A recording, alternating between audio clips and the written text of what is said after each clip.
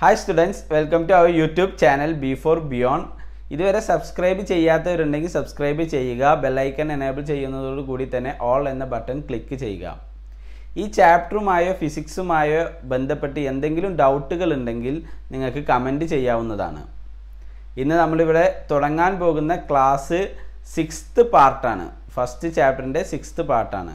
നമ്മൾ ഇത്രയും നേരം പറഞ്ഞിട്ടുള്ള ഡാറ്റാസൊക്കെ ഉപയോഗിച്ചിട്ട് എന്ത് ചെയ്യുക, നമ്മളുടെ ടെക്സ്റ്റിലെ 1.6 എന്ന് പറഞ്ഞിട്ടുള്ള ഒരു ടേബിൾ ഉണ്ട്. ആ ടേബിൾ നമുക്ക് ഫില്ല് ചെയ്യാവുന്നതാണ്. അപ്പോൾ ഞാൻ ടേബിളാക്കിയിട്ട് ഇവിടെ കൊടുത്തിട്ടില്ല, പക്ഷേ ഞാൻ എല്ലാ കാര്യങ്ങളും അതിൽ വരുന്ന എല്ലാ കാര്യങ്ങളും ഡിസ്കസ് ചെയ്തിട്ടുണ്ട്. അപ്പോൾ നിങ്ങളത് നോട്ട് ചെയ്തെടുത്തിട്ട് ടേബിൾ ഫില്ല് ചെയ്യാം. ഇനി നമുക്ക് ഒരു പ്രോബ്ലത്തിലേക്ക് പോകാം. റെസിസ്റ്ററുമായി ബന്ധപ്പെട്ടുള്ള ഒരു പ്രോബ്ലമാണ്. What is the current if 4 ohm and 2 ohm resistors are connected in series and 6 volt potential difference is applied?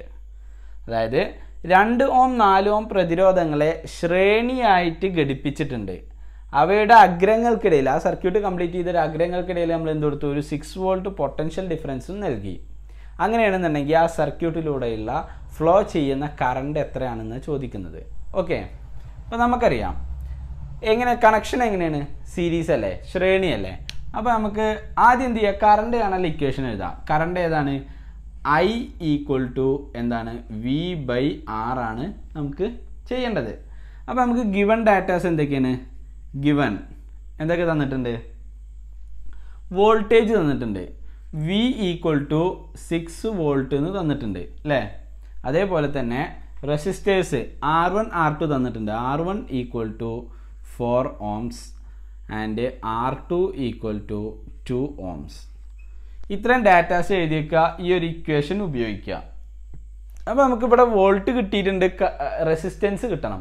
അപ്പോൾ നമുക്ക് റെസിസ്റ്റൻസ് 2 റെസിസ്റ്റേഴ്സാണ് തന്നിട്ടുള്ളത്, സീരീസ് ആണേനും. അപ്പോൾ നമ്മൾ എന്ത് ചെയ്യണം, അതിനെ ആ സഫല പ്രതിരോധം അല്ലെങ്കിൽ എഫക്റ്റീവ് റെസിസ്റ്റൻസ് കണ്ടാലാണ്, അതാണ് ഈ R. അത് നമുക്ക് എന്തായിരുന്നു ഈ ഇക്വേഷനിൽ, ഈ ഒരു സീരീസിൽ ഏതായിരുന്നു, R equal to R1 plus R2 അല്ലേ. അപ്പോൾ എന്ത് കിട്ടി, ഈക്വൽ ടു 4 പ്ലസ് 2. അപ്പോൾ എഫക്റ്റീവ് റെസിസ്റ്റൻസ് അത് അങ്ങനെ തന്നെ എഴുതുക, എഫക്റ്റീവ് റെസിസ്റ്റൻസ് അല്ലെങ്കിൽ സഫല പ്രതിരോധം എത്രയാണ്, R ഈക്വൽ ടു 6 ohm. ഇത് കിട്ടി. ഇപ്പോൾ നമുക്കിവിടെ V കിട്ടിയിട്ടുണ്ട്, R കിട്ടി, അത് വെച്ചിട്ട് I കാണാം. I equal to V/R equal to എന്താണ്, 6 divided by 6 equal to 1 ampere. അതായത് ഈ ഒരു സർക്യൂട്ടിലൂടെയുള്ള current I equal to 1 ampere ആയിരിക്കും. ഇങ്ങനെയാണ് ഈ പ്രോബ്ലം ചെയ്യാം. ഇപ്പോൾ ഇത് സീരീസ് ആയതുകൊണ്ട് നമ്മൾ എന്ത് ചെയ്തു, R equal to R1 plus R2 എന്നുള്ള ആ ഒരു കോമ്പിനേഷൻ്റെ ഇക്വേഷൻ നമ്മൾ ഉപയോഗിച്ചു. ഇനി രണ്ടാമത്തെ ക്വസ്റ്റ്യൻ ഒന്ന് വായിച്ചു നോക്കി. What is the current if 12 ohm and 4 ohm resistors are connected in parallel and 12 volt potential difference is applied. അതായത് നമ്മളിപ്പോൾ എത്ര നേരം പറഞ്ഞത് 4 ohm 2 ohm ആയിരുന്നു, അതിന് പകരം എന്താണ് 12 ohm 4 ohm റെസിസ്റ്റേഴ്സിനെ എങ്ങനെയാണ് ഘടിപ്പിച്ചിട്ടുള്ളത്, സമാന്തരമായിട്ടാണ്. നമ്മൾ നേരത്തെ പറഞ്ഞ സീരീസ് ആയിരുന്നു, അപ്പോൾ ഇവിടെ സമാന്തരമായിട്ട് ബന്ധിപ്പിച്ചിരിക്കുന്നു. 12 വോൾട്ട് അതുമായിട്ട് കണക്ട് ചെയ്തിട്ട് എന്ത് ചെയ്തിട്ടുണ്ട്, ഒരു 12 വോൾട്ട് പൊട്ടൻഷ്യൽ വ്യത്യാസം നൽകിയിട്ടുണ്ട്. അങ്ങനെയാണെന്നുണ്ടെങ്കിൽ ആ സർക്യൂട്ടിലൂടെയുള്ള കറണ്ട് എത്രയായിരിക്കും എന്നാണ് പറയുന്നത്. അപ്പോൾ വീണ്ടും നമുക്ക് കറണ്ട് കാണാൻ ഏത് ഇക്വേഷനാണ് ഉപയോഗിക്കേണ്ടത്, I ഈക്വൽ ടു V/R ആണ് ഉപയോഗിക്കേണ്ടത്. നമുക്ക് തന്നിട്ടുള്ള ഡാറ്റ ഏതൊക്കെയാണ്, ഗിവൺ ഡാറ്റാസ് ഏതൊക്കെയാണ്, V ഈക്വൽ ടു 12 വോൾട്ട് എന്ന് തന്നിട്ടുണ്ട് അല്ലേ. അതേപോലെ തന്നെ R1 equal to 12 ohm and R2 equal to 4 ohm. ഇനി എന്താണ് ചെയ്യേണ്ടത് നോക്കി നോക്കുക. ഇത് രണ്ടും പാരലലാണ് അല്ലെങ്കിൽ സമാന്തരമാണ്. അപ്പോൾ നമുക്ക് കാണാനുള്ള ഇക്വേഷൻ ഏതായിരുന്നു, ഒന്നില്ലെങ്കിൽ 1/R equal to 1/R1 plus 1/R2 എന്ന് ഉപയോഗിക്കുക. അല്ലെങ്കിൽ ഇവിടെ 2 റെസിസ്റ്റേഴ്സ് മാത്രമേ ഉള്ളതുകൊണ്ട് നമുക്ക് എന്ത് ചെയ്യുക, R equal to R1 R2 divided by R1 plus R2 അത് ചെയ്ത് നോക്കാം. R equal to R1 R2 divided by R1 plus R2 equal to എന്തോന്നു 12 into 4 divided by 12 plus 4. 12 into 4 എന്ന് പറഞ്ഞു കഴിഞ്ഞാൽ എന്താണ് 48 equal to 48 divided by 12 plus 4 എത്രയാണ് 16 ആണ് അല്ലേ 48 by 16. ഇനി ഈ 16ൽ നമുക്ക് എന്തുണ്ട് 4 ഡിവിസിബിൾ ആണ് ആൻഡ് 48ലും 4 ഉണ്ട്. അപ്പോൾ നമുക്ക് എന്ത് ചെയ്യാം അതിനെ കട്ട് ചെയ്ത് കഴിഞ്ഞ് കഴിഞ്ഞാൽ ഇവിടെ 4 4 ആണ് 16, ഇവിടെ 12 4 12 ഇൻറ്റു 4 10 4 40 2 4 8 അങ്ങനെ 12 കിട്ടി. ഇനി 4 എന്ന് പറഞ്ഞു കഴിഞ്ഞാൽ 4ഉം 12ഉം കട്ട് ചെയ്ത് കളയാം. ഒരു 4 4 3 4 12. അപ്പോൾ എഫക്റ്റീവ് റെസിസ്റ്റൻസ് എത്ര കിട്ടി? എഫക്റ്റീവ് റെസിസ്റ്റൻസ് അല്ലെങ്കിൽ സഫല പ്രതിരോധം എത്ര കിട്ടി? R = 3 ohm എന്ന് കിട്ടി. ഇതിൽ നിന്ന് മനസ്സിലാക്കേണ്ട ഒരു കാര്യമുണ്ട്.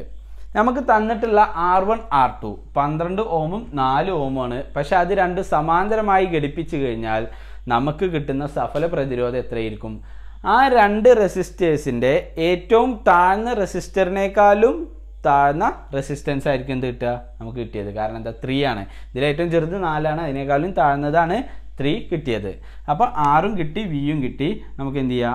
I = V/R എന്ന് അപ്ലൈ ചെയ്യുക. ഈക്വൽ ടു എന്ത് വന്നു? 12 divided by 3 എത്രയാണ്? I = 4 ampere. അപ്പോൾ ഈ ഒരു സമാന്തര സർക്യൂട്ടിലൂടെയുള്ള കറണ്ട് എത്രയായിരിക്കും? 4 ആംപിയർ ആയിരിക്കും. അപ്പോൾ ഒന്ന് ക്വസ്റ്റ്യൻ കറക്റ്റായിട്ട് വൃത്തിക്ക് വായിക്കുക ആൻഡ് ഈ ആൻസേഴ്സും എഴുതിയെടുക്കുക. എഫക്റ്റ് ഓഫ് ഇലക്ട്രിക് കറണ്ട് അല്ലെങ്കിൽ വൈദ്യുതിയുടെ താപഫലം, ഈ ടോപ്പിക്കാണ് നമ്മൾ ഇത്രയും ഡിസ്കസ് ചെയ്തത്. ഇനി നമുക്ക് അവയുടെ ഉപയോഗങ്ങളും ആ ഉപയോഗങ്ങൾ വെച്ച് വർക്ക് ചെയ്യുന്ന ചില ഉപകരണങ്ങളും അതുമായി ബന്ധപ്പെട്ട കുറച്ച് ഡീറ്റെയിൽസും കാര്യങ്ങളുമാണ് ഇനി പഠിക്കാനുള്ളത്. നമ്മുടെ ടെക്സ്റ്റിൽ തന്നെ കൊടുത്തിട്ടുണ്ട് ഒരു 3 പിക്ചേഴ്സ് കൊടുത്തിട്ടുണ്ട്. അതിനകത്ത് വരുന്ന 3 ഡിവൈസുകളാണ് ഞാനിവിടെ എഴുതിയിട്ടുള്ളത്. Soldering iron, electric stove, water heater. ഈ 3 ഉപകരണങ്ങളും കോമൺ ആയിട്ടൊരു കാര്യമുണ്ട്. എന്താണ്? ഈ 3 എണ്ണം വൈദ്യുതോർജ്ജത്തിനെ താപോർജ്ജമാക്കി മാറ്റാണ്. അതായത് ഇലക്ട്രിക്കൽ എനർജിനെ എന്താക്കി ഹീറ്റ് എനർജി ആയിട്ട് മാറ്റുന്ന ഉപകരണങ്ങളാണ്. ഇത്തരം ഉപകരണങ്ങളെ പറയുന്ന പേരാണ് ഹീറ്റിംഗ് അപ്ലയൻസ് അല്ലെങ്കിൽ വൈദ്യുത താപന ഉപകരണങ്ങൾ. ഓക്കെ, അപ്പോൾ ഈ വൈദ്യുത താപന ഉപകരണങ്ങളിലൊക്കെ കോമൺ ആയിട്ട് നമ്മൾ ഉപയോഗിക്കുന്ന ഒരു പാർട്ടുണ്ട്. ഈ എനർജി ചേഞ്ചിന് വേണ്ടിയിട്ട് അല്ലെങ്കിൽ വൈദ്യുതോർജ്ജത്തിനെ താപോർജ്ജമാക്കി മാറ്റാൻ വേണ്ടി നമ്മൾ ഉപയോഗിക്കുന്ന ഒരു പാർട്ടുണ്ട്. ആ പാർട്ടിനെ പറയുന്ന പേരാണ് എന്ത്? Heating coil.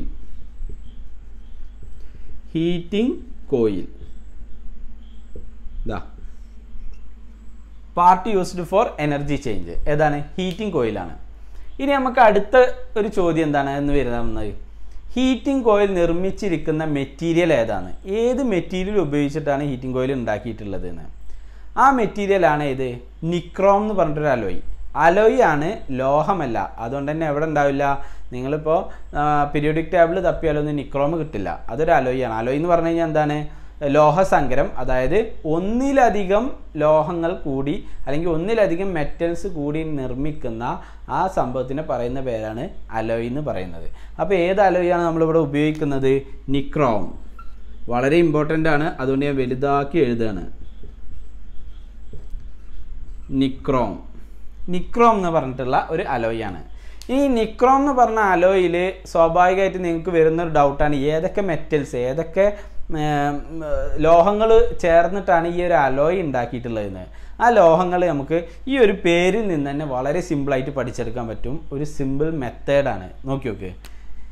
Ni എന്ന് പറഞ്ഞില്ലേ അല്ലെ? ഈ N ഇതിനെ നമുക്ക് എന്തായിട്ട് എടുക്കാം? നിക്കൽ എന്ന് പറഞ്ഞിട്ടുള്ള ഒരു ലോഹമുണ്ട്, അതാണ് N. ഇനി I എന്ന് പറഞ്ഞു കഴിഞ്ഞാൽ നമുക്ക് എങ്ങനെ എടുക്കാം? അയൺ, ഇരുമ്പ് എന്നൊക്കെ നമ്മൾ പറയില്ലേ? അയൺ, Fe എന്ന് പറഞ്ഞിട്ട് അത്. അപ്പോൾ അയൺ ആയിട്ട് നമുക്ക് അയിനെ എടുക്കാം. ഇനി ഇതിനകത്തുള്ള ഇതാണ് എന്ത്? ക്രോം എന്ന് പറഞ്ഞാൽ തന്നെ നമുക്ക് പെട്ടെന്ന് നമ്മുടെ മനസ്സിലേക്ക് ഓടിയെത്തുന്ന ആ ഒരു ലോഹം ഏതാണ്? ക്രോമിയം അല്ലേ?